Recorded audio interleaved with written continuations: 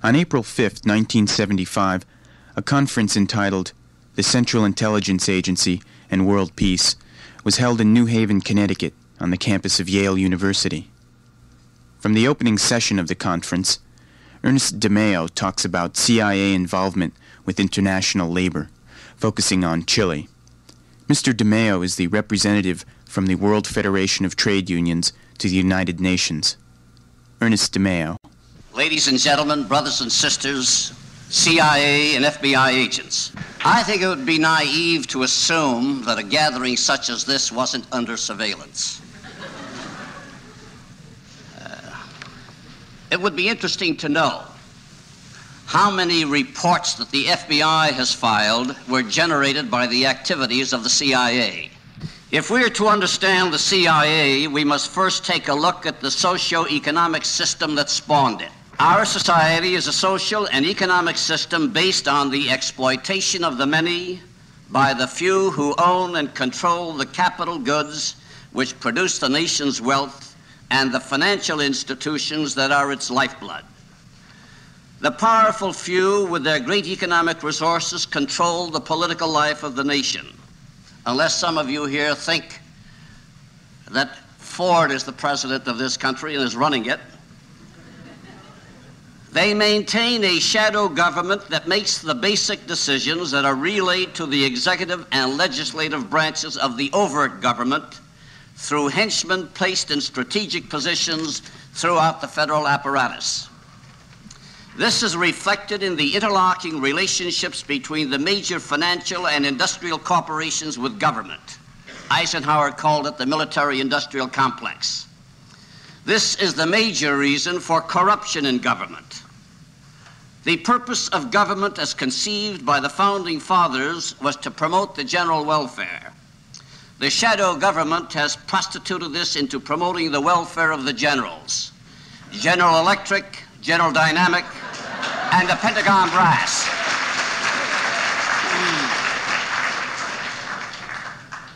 Over the years, I'm a little conservative. Over the years, government has gotten beyond the reach of the people. Unable to influence the government, frustrated and alienated, the voters are avoiding the polls like a plague. They have been the victims of presidential lies and deception.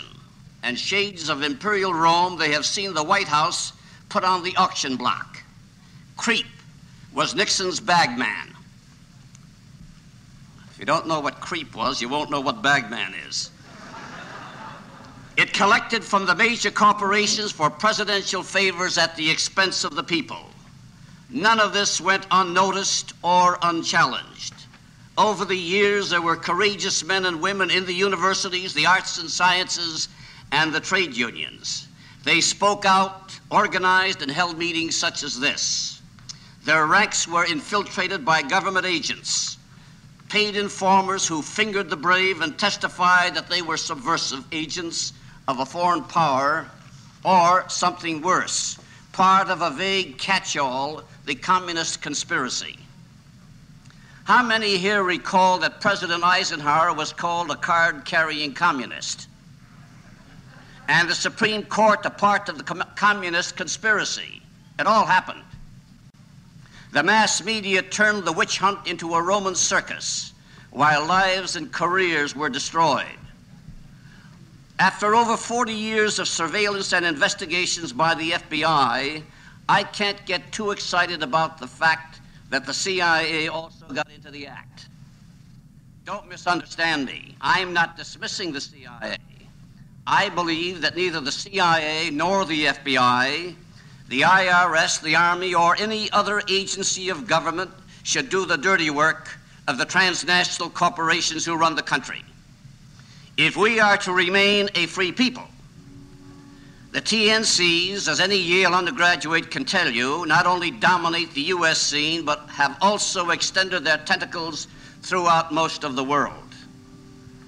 The most important historical development in recent years is the rise of the once colonial nations which have cast off their imperialist oppressors.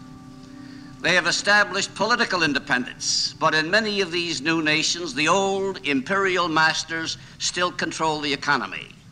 Their raw materials, utilities, transport, and such industry as they have are controlled by transnational corporations based mainly in the United States.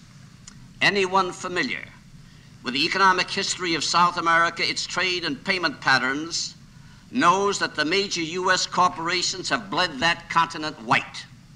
Our government, fronting for these corporations, has used its military power to keep it that way for years. However, in this enlightened age, the U.S. government doesn't necessarily resort to naked military power. Military intervention occurs only after other efforts have failed. There are other options. We train their military officers, corrupt them, and then use them to overthrow the governments their people have elected to power. Chile was something out of the ordinary.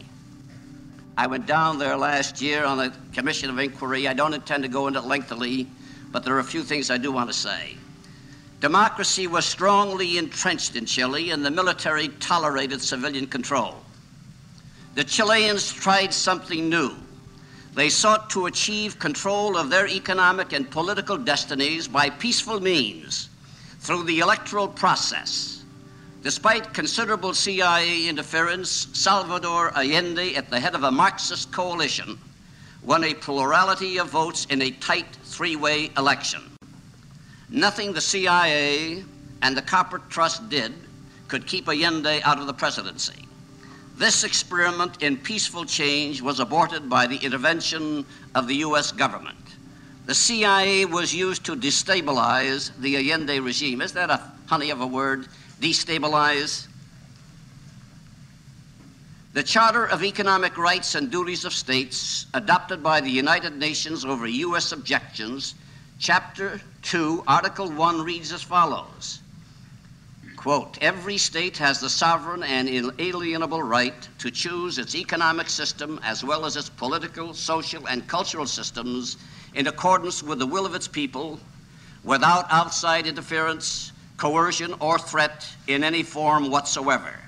Article 2, Section 1 states, quote, every state has and shall freely exercise full permanent sovereignty, including possession, use, and disposal over all its wealth, natural resources, and economic activities, close quote. Needless to say, these principles did not guide our government in Chile. Where the imperial might of U.S. transnational corporations to exploit other peoples is involved, our government will do whatever has to be done to preserve that dubious right.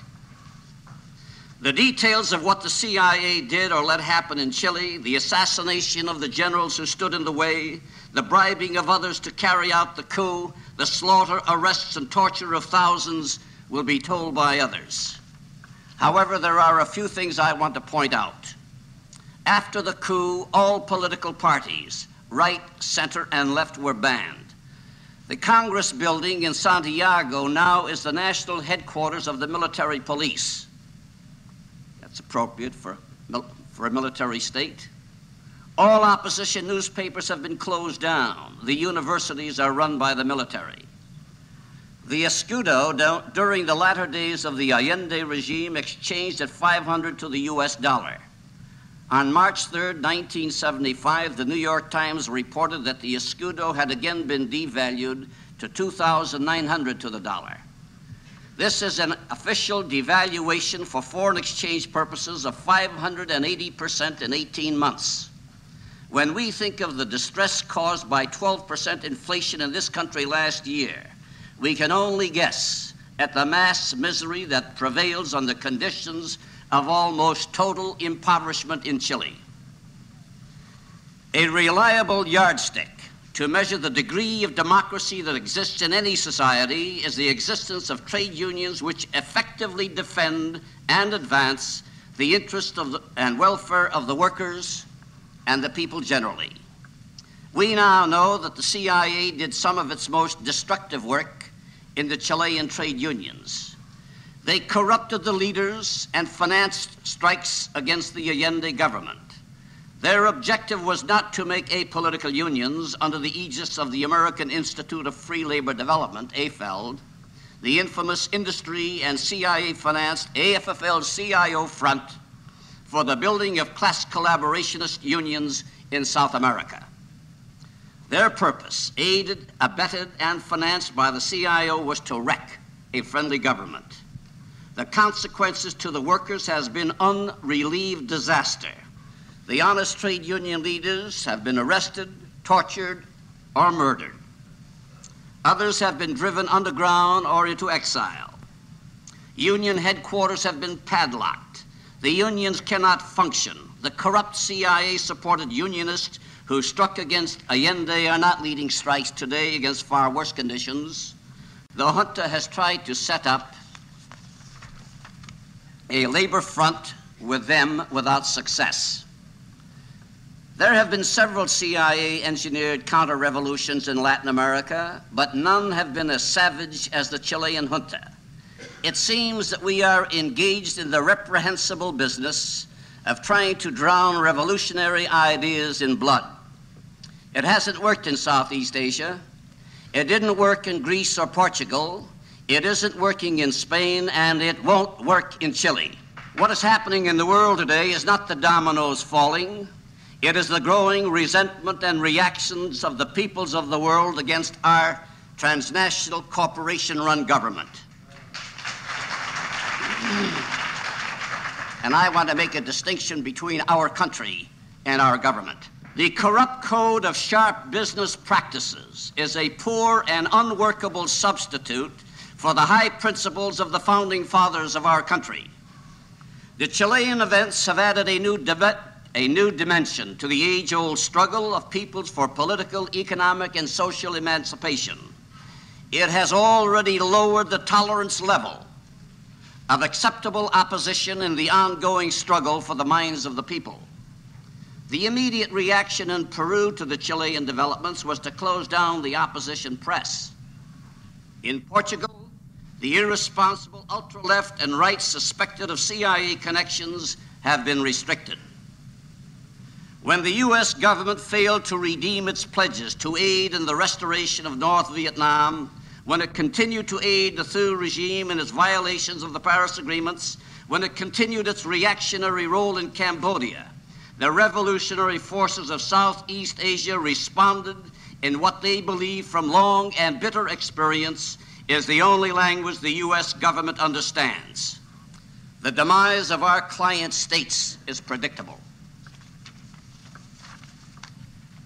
What bothers me most is if we permit the CIA and other agencies of our government to effectively deny to other people their democratic rights and aspirations, how long do we retain them for ourselves?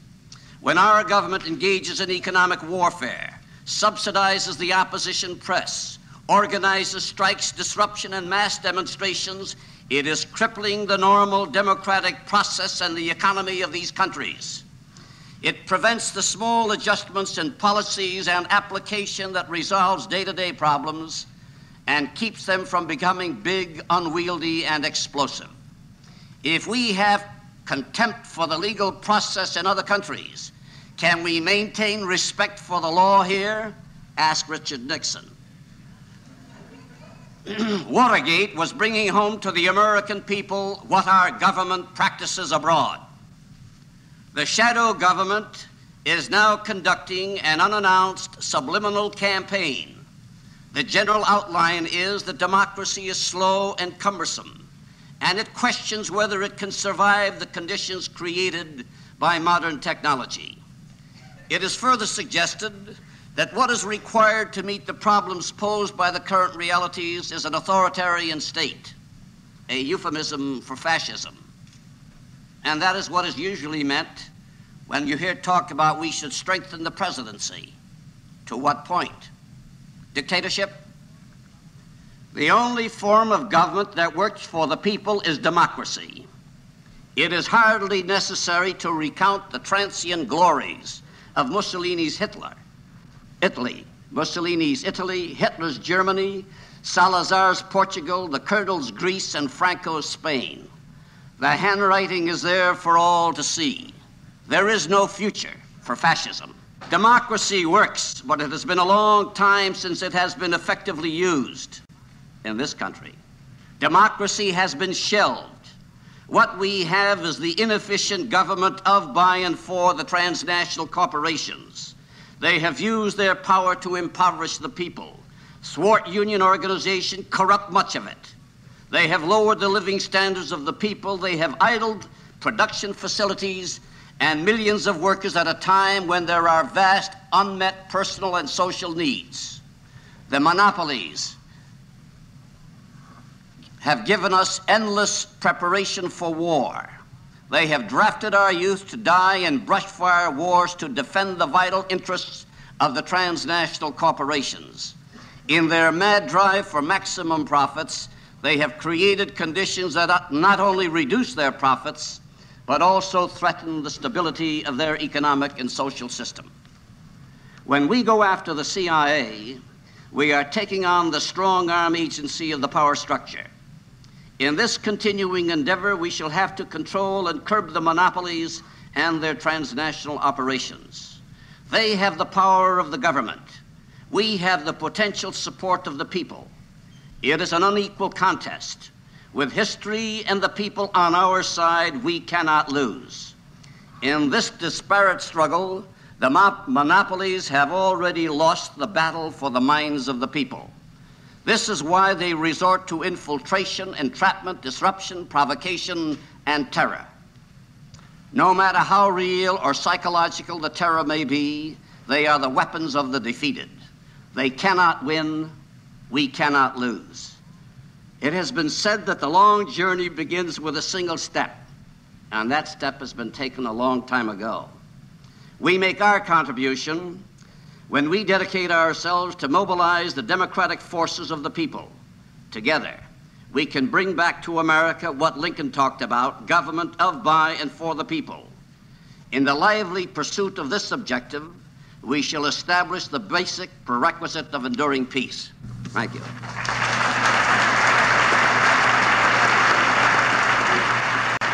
In the second half of this program, John Marks discusses the clandestine mentality. Mr. Marks is a former State Department intelligence officer and co-author of the bestseller, The CIA and the Cult of Intelligence. John Marks. I could give you a long laundry list of some of the things the CIA has done around the world, and I mean, it is fairly impressive, I suppose, when you add it up over the years. I mean, starting in the late 1940s, trying to organize resistance movements in places like Albania and Poland and the Ukraine and not getting too far, and then finding much more success in the Third World. The CIA overthrowing a government in Guatemala in 1953, overthrowing the government of Iran in 1954 and putting the Shah back on the throne so he could shake us down on the oil prices a little later on. In 1958, the CIA tries to overthrow the government of Sukarno in Indonesia and fails, and the President of the United States, Eisenhower, I think it was, lied openly about that CIA intervention. In 1961, the CIA tries to overthrow the government of Castro in Cuba at the Bay of Pigs and fails very badly.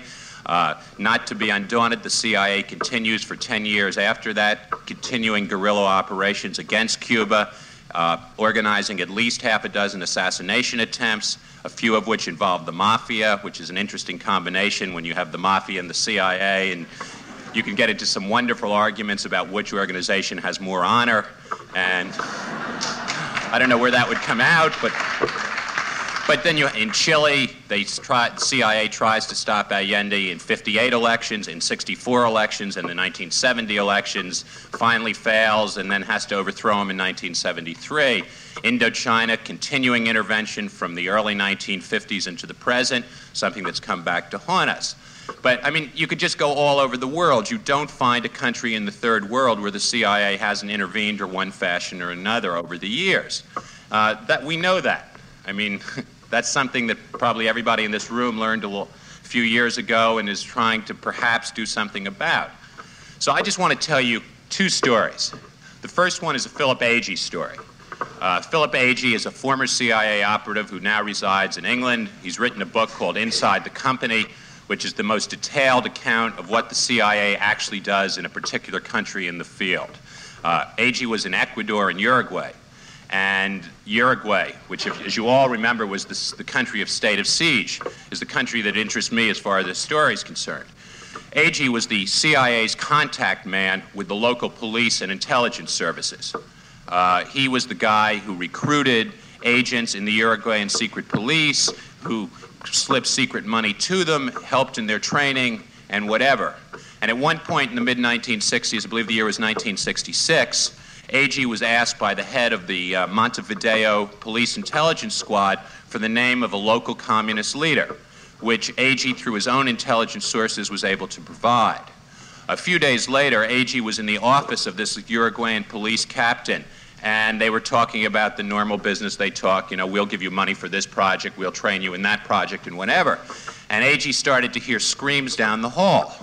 And AG knew what those screams were because he'd been in this business for a while, and it was a man being tortured down the hall. And AG got this terrible realization that perhaps the man that he had just fingered to the Uruguayan police was the guy being tortured down the hall. But he didn't want to say anything.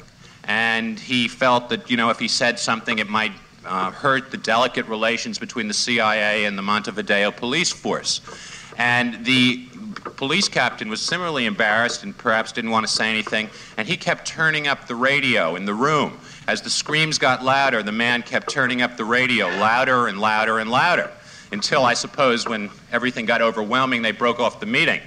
And AG did find out later that the man being tortured down the hall while the radio was turned up was indeed a local communist whose AG, as a representative of the CIA, had fingered to the local police force. So keep that story in mind. I mean, that's a first-hand account of a CIA operative who was there. I mean, no one's challenged AG's facts. A lot of people challenge his politics and his motivations, but no one is challenging AG's facts, even in the CIA. Now, I want to read to you a couple of pages from an interview, and it's all verbatim, that I had with a former CIA operative within the last 2 months. And this guy served in Latin America, and he served in Vietnam. And he talked to me very frankly, and I'm going to read this to you. You have to understand, when I talk about PICs, that stands for Provincial Interrogation Centers, which were interrogation centers which the CIA built in every Vietnamese province and paid for, constructed. They all had similar designs. They had rooms for interrogation. They had rooms with jail rooms and things of that sort. But remember, PIC stands for Provincial Interrogation Center. Okay, I'm reading verbatim. Nothing of this has changed except a few words which I changed so you can't pinpoint who the guy is because it's a little bit more specific. And this is the CIA operative talking. And he says, "But again, I never personally thought in terms of morality. I received a directive. This is what was to be accomplished, and I was graded on achieving objectives. Get it done. Now, if somebody made out an assignment to kill somebody, I certainly would worry about the morality of that. But if I were working against Che Guevara, what the hell? Whatever he was doing was totally illegal. So however I went about getting him, if it was maybe putting an individual into Bolivia illegally, a black entry into the country, which is the greater illegality?" And I said to him, "That seems to be an attitude that's rather common, that everything is for the greater good and for the national security." He replies, "Again, I can't think of ever setting out or even wanting somebody to be hurt, maimed, or killed. There were illegalities, but they were little illegalities. And if someone got hurt, generally speaking, it would be when we didn't have a pure controlled operation. And by that I mean if we were using the police. Because these people, their mentality is different than ours. They're totally brutal. They used to publicize these PICs over in Vietnam, the Provincial Interrogation Centers. They were under our jurisdiction and control, and they drove me up a damn wall, spending half of my time going from PIC to PIC. And by God, I had those things neat and clean and orderly. And then the next thing I'd find that down in one province, somebody had gotten the hell beat out of them. That was never authorized or directed. We would raise all kinds of hell, and it was like talking to a stone wall. These people, meaning the Vietnamese, just have the mentality where force and might makes right, and they totally hate and dislike one another, and they're going to beat the hell out of each other. The CIA assumed an awful lot of blame. Our only responsibility was to set these up, and the purpose of them, which never provided anything that we wanted theoretically. We had the functional jurisdiction. Then we did the funding and financing at least. Of course, they were special branch operated, and we did have some power in the special branch, and we were supporting and financing them. But the tortures, oftentimes we wouldn't even know about it. We'd hear about it because some newspaper man was floating through the area, and how in the name of God he'd find out. But we'd read it in the paper, or we'd get a cable in from Saigon. And what the name of God is happening in your damn pick now? And off we'd go. We never as an agency instigated either torture or violence. Now there were times when we knew the way certain policemen were. Guatemalans are vicious. And they'll stand somebody up in a basement or put them out in a cold, freezing water, and so on and so forth. Then maybe the Brazilians use their electronic devices and so forth. We know that. We tell them not to. They say, all right, we're not going to do it, but we're also not going to be present during these interrogations. Again, because I don't like to see that sort of thing. If I am there, they're not going to do it in all probability. And as soon as I leave, they're going to haul the guy back, they'll tell me. They'll tell me, we talked to him for 2 hours. That's the main thing. And hell, they'd keep him for 24 hours. We know this. We do try to get them to change their techniques and procedures, but they're not going to change. They never have and they never will. And they know damn well that if they're ever thrown out of power, they're going to undergo the same thing because of the revenge motive. And in some of these countries, it's been working back and forth for 100 years and will always continue to do so. But by the time it gets publicized, because the agency may be supporting, financing, or even advising a given group, whatever that group does, then their sins come back to the agency.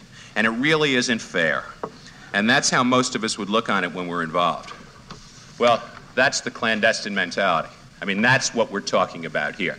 We're talking about a complete separation of personal morality from the acts that these people commit in the name of our national security and our government.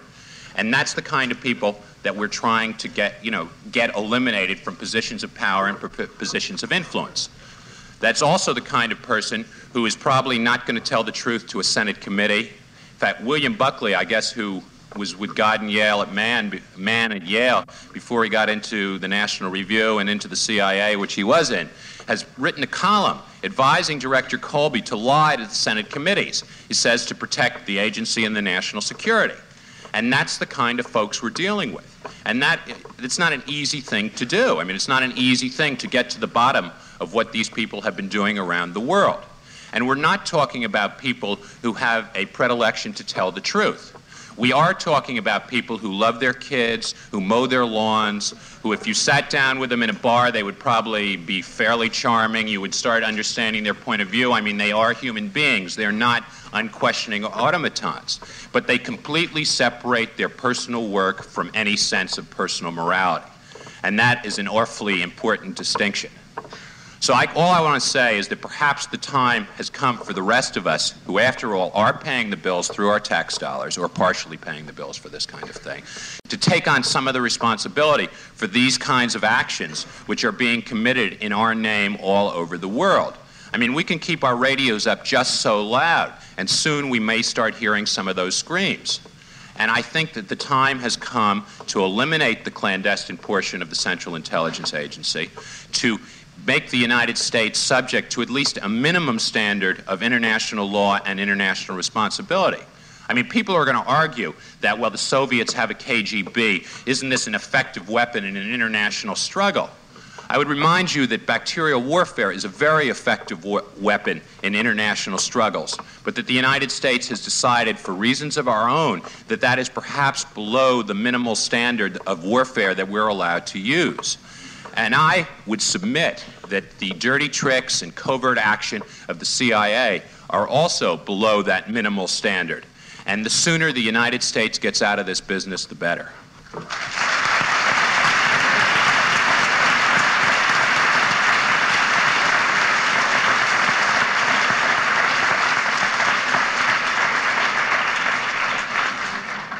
For more information about the Central Intelligence Agency, contact Center for National Security Studies, 122 Maryland Avenue, Northwest, Washington, D.C., 2002. This program was produced at radio station WWUH in West Hartford, Connecticut.